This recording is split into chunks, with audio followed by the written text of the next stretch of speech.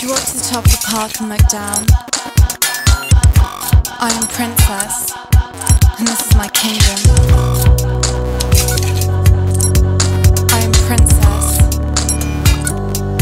and this is my crown, she thought, staring at cars glistening and the speed bumps below.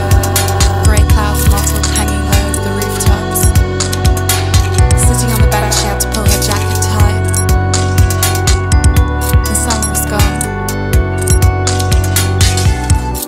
The trees down where she sat the spring before had grown moss, so she lay in the grass. She hoped if she lay there long enough, then someone would find her.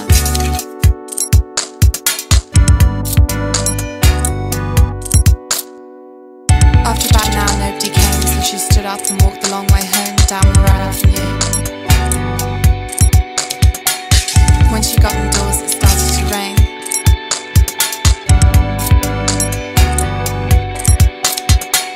She was thinking about the party she was at the night before.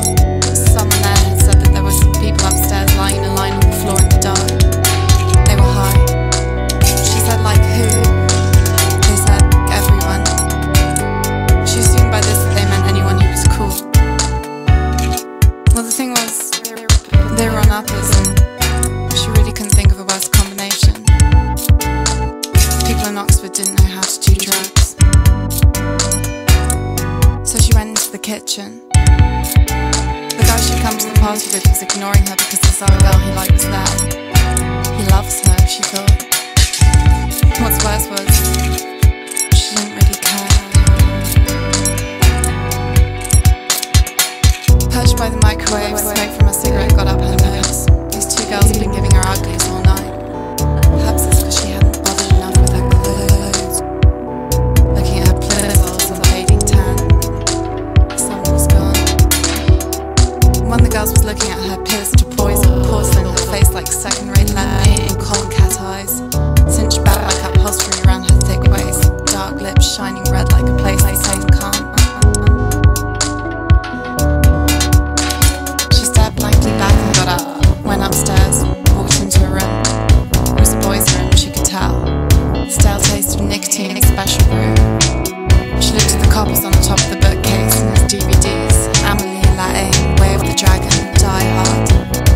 There was a Radiohead poster on the wall, keyboard in the corner, neatly stacked CDs and a PC. Tobacco-coloured curtains, window half open, breathing out over the backyards and skips. She felt a hand on her shoulder. She turned round.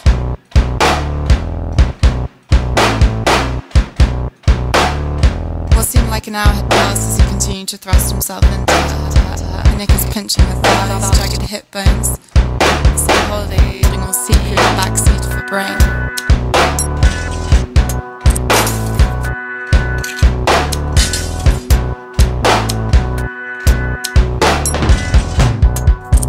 She waited until it was over.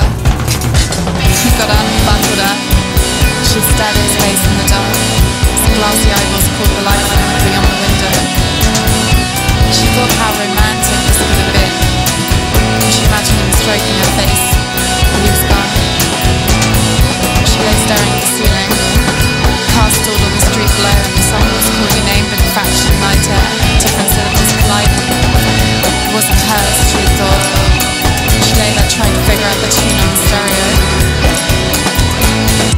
From downstairs she could hear a bass line. Slow. Heavy. Beat. 1, 2, 3.